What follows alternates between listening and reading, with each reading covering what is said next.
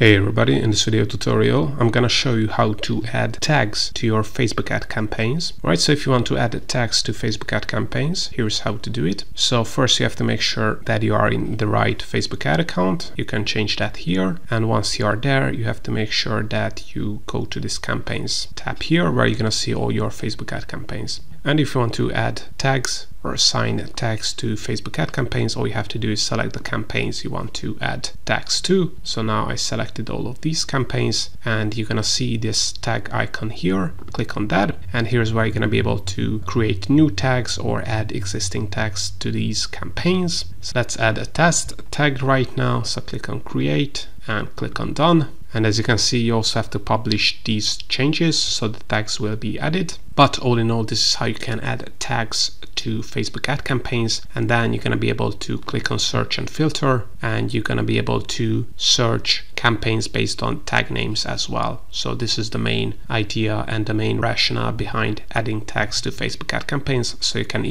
more easily find these kind of campaigns. Hope you found this tutorial useful. If you want to learn more about Facebook ads, AI, ChatGPT, I have a ton of tutorials on my YouTube channel, so make sure to check those out. And I have a ton of free resources in the description below as well, so check those out as well, and see you next time.